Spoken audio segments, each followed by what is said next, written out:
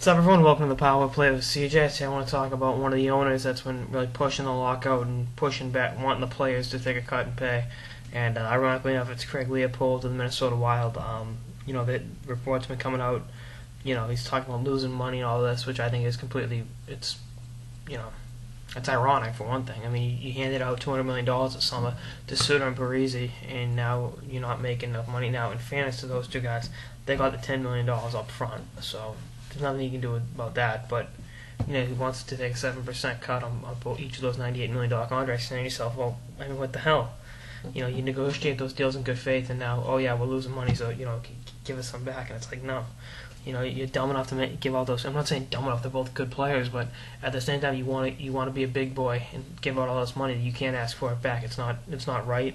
It's not ethically sound. In the business world, and it's just something you don't do.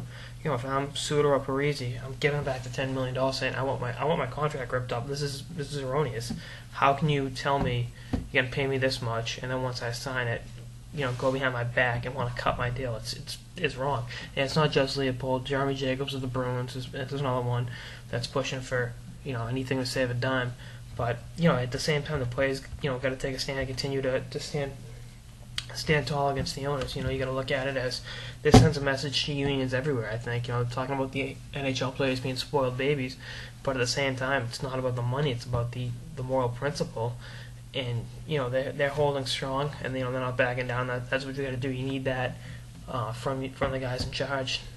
To some bus union in Houston and some auto mechanics union in Detroit see this and say, okay, if they're holding strong, why can't we?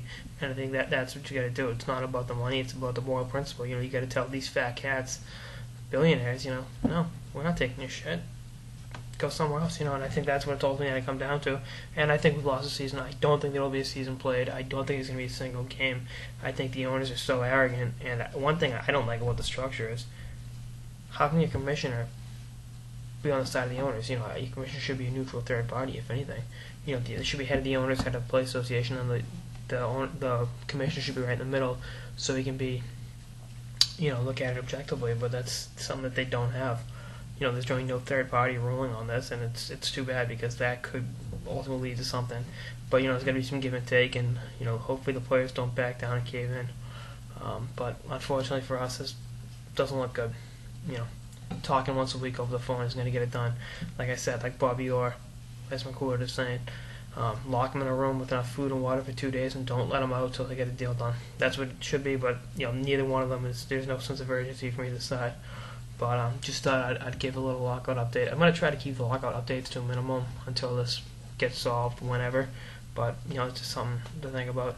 That's all I got in this episode of the Power Play with CJ. Stay tuned for more episodes throughout the lockout, off season, and beyond. Later, guys.